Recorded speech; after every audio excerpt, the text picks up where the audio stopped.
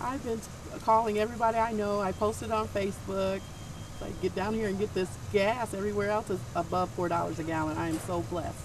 Angela Carruthers says 3 generations of her family lined up tonight. Never, ever been to a gas station this packed before. Some drivers, like Mark Stock, say they feel like they've traveled back over 30 years in time. I never expected to see lines like this. This reminds me of 1978 when we had our first thing. When right then we were complaining about 98 going up to $1.25. $3.88 at Murphy's USA, $3.93 at a Kroger in Mishawaka. Sure beats nearly $4.20 a gallon at other Michiana stations.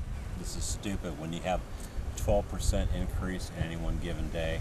It's outrageous, but I mean, you have to have gas. You have to be able to get here and there. So, I mean, it's something that you have to be able to buy. So you have to pay it. Clearly, all of these drivers agree, enough to wait over 20 minutes to save about 20 cents. It's a mindset. Mindset is once we get you to 4, you're fine, and if you get $3.88, it's wonderful. Next thing is 5, and then we get it down to $4.20. We're all going to be happy campers. But for now, getting gas at this price is making people happy, even if it takes them a while to get it.